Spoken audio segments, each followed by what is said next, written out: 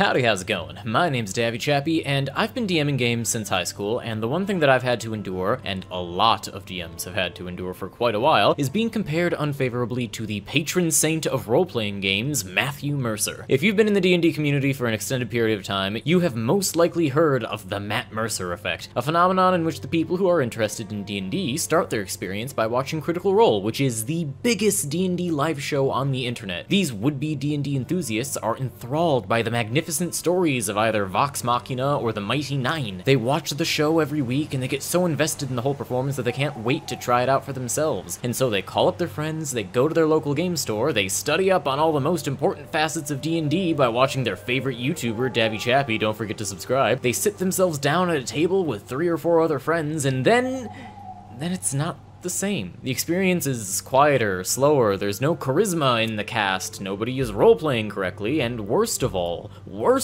is that the DM doesn't evoke the same energy as the brilliant high noon of a man. It turns the players sour to the game, they complain about how things aren't as fun as they should be, people get insulted, and the whole thing goes down as one more case of the Matt Mercer effect. And honestly, if you have a player at your table that's like this, it's not their fault. Their expectations were set too high because they didn't have anything to compare D&D to, besides, well, Critical Role. Sure, they could have just gone sniffing around for a more realistic take on how D&D gets played, and if more people went out looking for truthful answers to outgrow their biases, then the world would be a lot better. But we don't live in that world. We live in 2020, so give people a break. And while you're doing that, give a break to Matt Mercer. He didn't ask to be the biggest star in the tabletop role-playing scene, and he sure didn't ask for a negative phenomenon to be named after him. But this video is about gouging out the problems with the mum effect and giving you a video to show to your peers so that when they start standing too hard, you can send them to the only person worthy of respect, Davvy Chappy. And speaking of respect, I forgot last week to shout out my new patrons this month. William Calgano, Hex Rampant, Mason, Tukaz Kumor, Virsingetrix, Adam, Tired Horny Drow. Thank you so much for being my patrons. I promise I will only forget about you some of the time. But with that out of the way, let's begin.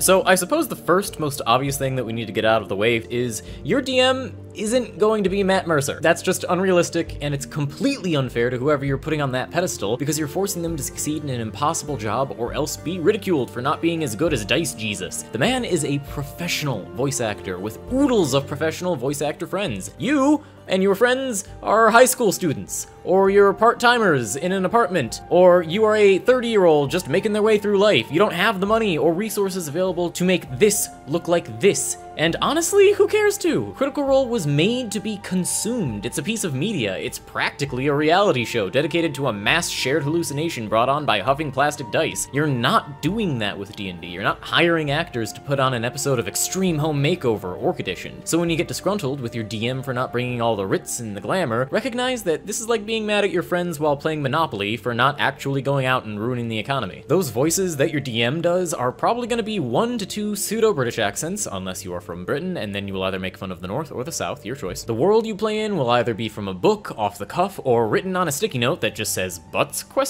And the amount of nuance that your story has will vary wildly and unpredictably per the DM, so the chances of the stars aligning and you simply wandering into the perfect D&D table is about as likely as you pledging to my Patreon account when those slots are open. And that's okay, we're all nerds here. The best part about D&D is growing up with your group. We talk all the time about how D&D makes us into better people and helps us learn social skills, but we don't give that time of day to people who haven't gotten them already when they sit down at the table, which is a video for its own time, but the point is that being a DM is hard. We all know that. As long as there aren't any behavioral problems going on, then you should just appreciate being a part of their journey to being someone better, and it'll probably help you along your journey as well. Man, how did I get on this soapbox? Anyway, if we're going to talk about the Matt Mercer effect, then we have to talk about the hair himself. Matt Mercer is an icon, a professional voice actor that has crafted a permanent legacy of being one of the best, if not the best person in the community. He is the patron saint of D&D, leading us all to constantly wonder if it's Thursday yet. And you know what else he is? A big ol' nerd, and he isn't enough to make Critical Role good. It sucks to say it, but Mercedes-Benz isn't charismatic enough to carry Critical Role all on his own. Nobody is, that's the point. It's D&D. It takes a good DM, sure, yeah, but it takes good players too. Without Sam Riegel, Laura Bailey, Liam O'Brien, everyone else in the the cast, he wouldn't have nearly as many people watching the show. I sure as hell wouldn't. I'm here for Sam and his never-ending shirt joke. I'm here for his flask that always has something new on it. His infectious smile, coupled with the scratchy, high-pitched not voice.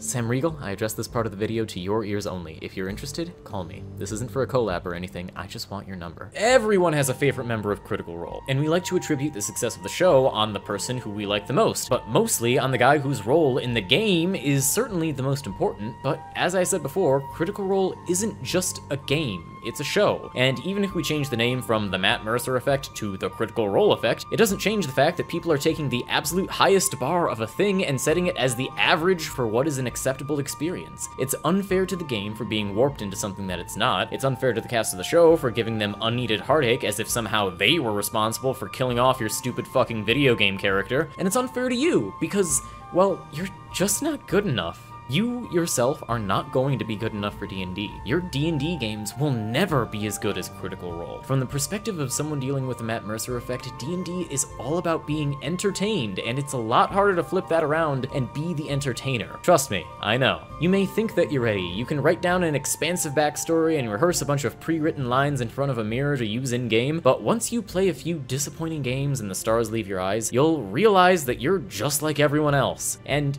you must believe me when I say that I don't mean that in a condescending, holier-than-thou way. I mean that when you're hyped up for the game as hard as you can be, and you want to make it the best game there ever was, you'll eventually come to realize, once you shake off all the first session jitters, that everybody else is doing that too. All your friends are totally hyped up to play the game. The DM is ready to show off this new, cool thing that he's been working on, and while everybody else might not be the most vocal or animated about it because we are all just a bunch of awkward nerds playing make-believe, there will hopefully come the time when all of this just clicks, when everything that D&D is about shines through and the game becomes something new to you. And when that happens, you and your friends will have so much fun, you'll share so many memories, be a part of each other's lives in a way that can't be properly put into words just because of a stupid game about rolling dice. Your games will not be as good as Critical Roles.